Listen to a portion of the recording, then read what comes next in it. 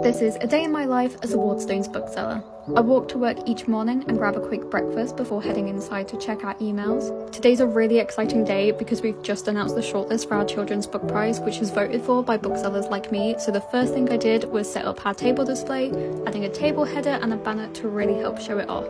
After that, it's time to decorate the window, so I cut out some clouds to write reviews on and decorated them with this cool silver paper before popping them in the window. The night before, I also made these really cute paper stars to hang up, and here is the finished result. To carry on a very creativity-based morning, I then made a TikTok for our Books of the Month. I grabbed some similar titles for an "If you like this, you should read this" style video. Here is my super professional setup for that. Then I was thinking about how there's so many great new young adult books out right now, so I grabbed a bunch to take a nice flat lay picture of them for our shop Instagram. By the time I finished taking my pictures and putting all the books back, it was time for lunch, and what's a reader going to do on their break but read? I'm reading Howl's Moving Castle for the first time and hugely enjoying it so far. Back on the shop floor again, I noticed we had some gaps in our manga cabinet, so I made up a couple of new figurines to show off. It's something that I won't let anybody else do because I think it's so much fun.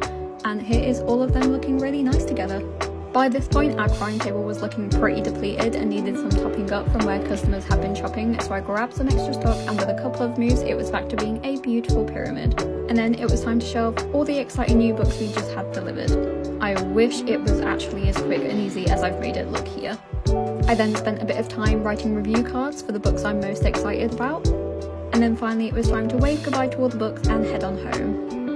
When I got home, I had some super exciting book posts waiting for me, which is honestly one of the best perks of my job right here, and that was my whole day.